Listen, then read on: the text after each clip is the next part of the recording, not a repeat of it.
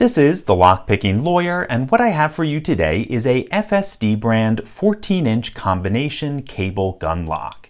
It's essentially a 30mm flexible shackle padlock intended to render a firearm inoperable.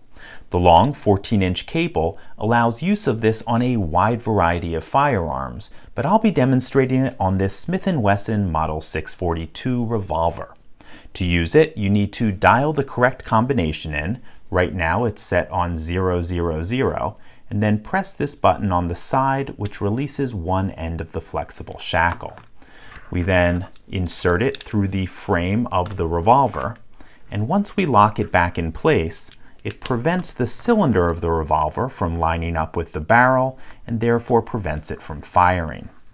Unfortunately, there is a significant flaw with this lock, and that is that you can decode it almost as fast as you can open it if you already have the combination. To put this to a fair test, the first thing I'm going to do is change the combination to something I don't know.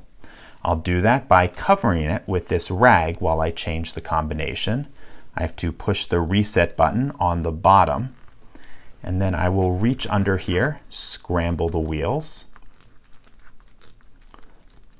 Okay, I think I've scrambled that enough. Release the reset button and scramble them again. Okay, let's just make sure the original 000 no longer works. And it does appear that we have correctly changed the combination. So right now I have this gun locked up and I don't know the combination. So how do we decode this?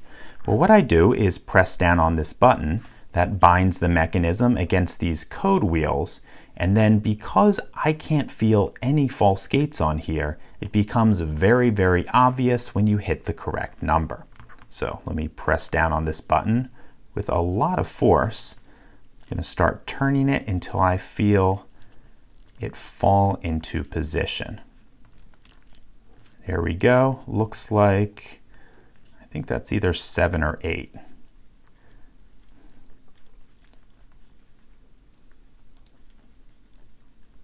Okay, looks like a number 5. And then 4, 5, 8. We got this open pretty quickly. As you can see, this is something that can be decoded with shockingly little skill. And because of that, I don't think this is something that can be relied upon to secure a firearm from a curious adolescent, which is my litmus test for a gun lock. In any case, that's all I have for you today on this FSD brand combination cable gun lock. If you do have any questions or comments about this, please put them below. If you like this video and would like to see more like it, please subscribe. And as always, have a nice day. Thank you.